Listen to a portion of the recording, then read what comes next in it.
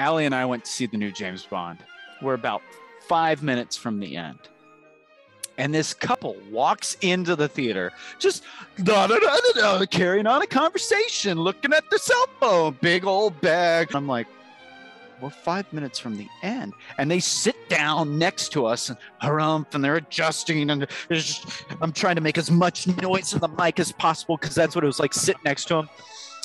And the movie ends, and they storm out, and we could hear them talking in the hallway, and they go see an usher.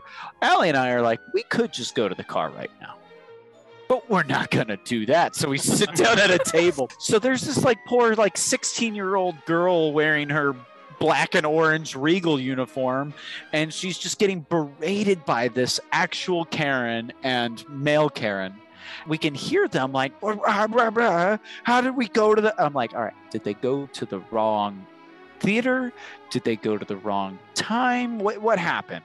They have been escorted to talk to the manager, and I'm like, I'm gonna go ask her what happened. And I walk up and I go, what's going on? And she's like, they came to the wrong showing. Their ticket was for yesterday night. And so they walked in, they're mad because the ending has been spoiled for them, and they want a refund. They walk back over and they're deciding what they want to do. And we look, the woman has a full grapefruit, a grapefruit in her purse. A grapefruit in her purse. Who brings a grapefruit as a movie snack? A grapefruit! And then she's angry that they came to the wrong showing a whole day late.